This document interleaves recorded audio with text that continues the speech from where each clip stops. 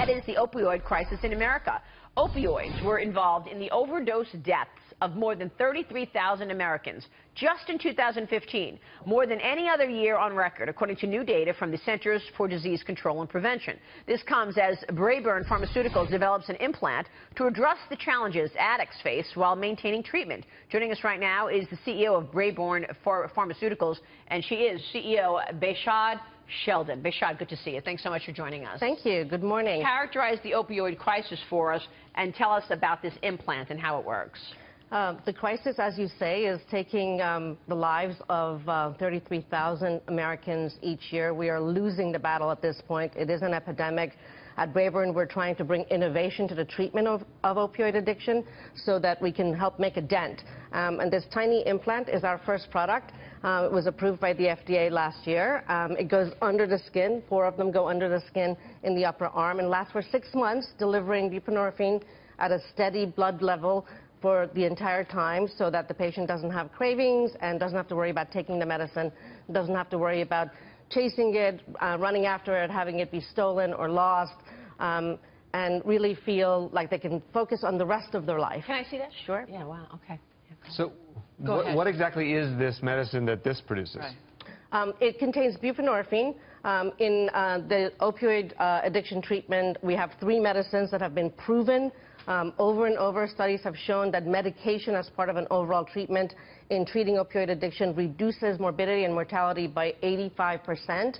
And buprenorphine is a gold standard medicine that's contained in this implant called Probufene. It's our first innovation. We have a whole kind of pipeline of innovations coming. We have a weekly and a monthly shot. Also for opioid addiction that contain buprenorphine, so that we can treat patients from the day they start treatment to when they're much more stable when they're candidates for the implant. So what's the alternative from a maintenance program? If you're not doing this, then you're taking pills regularly and it's up to the patient to decide whether or not they want, and they can sort of fall off the wagon, if you will, more Exactly. easily. You have to take the choice every single day, whether you're taking your medicine or not. And because this is such an unforgiving disease, one mistake can kill you.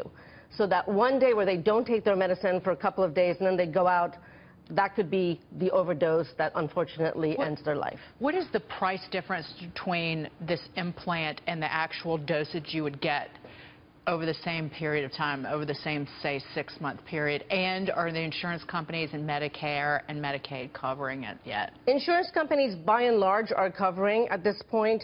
The people who are the thought leaders in industry, like Cigna, they completely understand the data and the value that treating an opioid addiction patient brings to them. For every dollar they spend, they can get $7 to $12 back.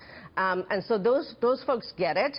Not everybody does, and we need everyone in the insurance industry to get behind making sure patients have access to the most innovative medicines available, so that we can keep people safe and we can try and make a dent in this epidemic.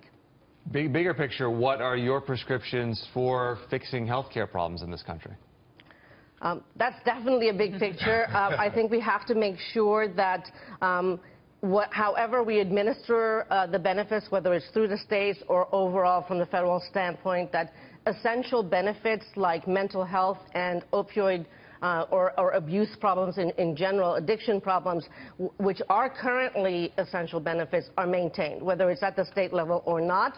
Because, again, if we don't treat these kinds of problems at the beginning, and obviously it would be better to even prevent them, but if we don't treat them, the cost to society when someone who has opioid addiction ends up getting HIV or hepatitis C are far greater. So we are better off making sure that patients have access to the most innovative products, and that's what we're working towards, bringing as many of these to patients as quickly as possible. Are doctors prescribing opioids too much? I mean, is that part of the issue? Do you need to have a broader conversation with doctors to try to not have so much prescription around opioids? Isn't that where it starts? That's certainly part of the conversation. If we want to point a finger, point it at the disease, because you can point it at doctors, at pharma companies, at all bunch of different places, but the disease is really what we have to try to battle. We have to take care of the 2.5 million patients who are afflicted with the disease of opioid addiction today.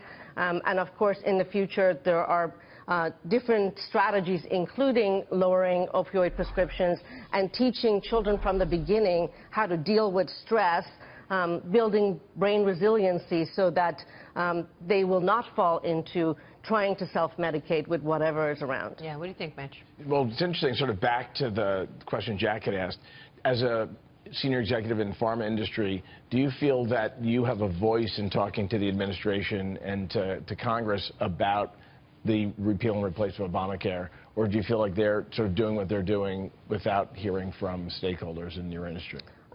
Certainly, some of the advisors to the administration have reached out. I was on a panel with Chris Christie last year on opioid addiction in New Jersey, and I know that his office is very interested in figuring out how, as a part of the overall health care plan, we can be tackling the problem of opioid addiction better. I still am curious how much more the implant costs versus like a 6-month supply of the buprenorphine. Yeah, because there has to be a price. Sure, there is a price to innovation always, right.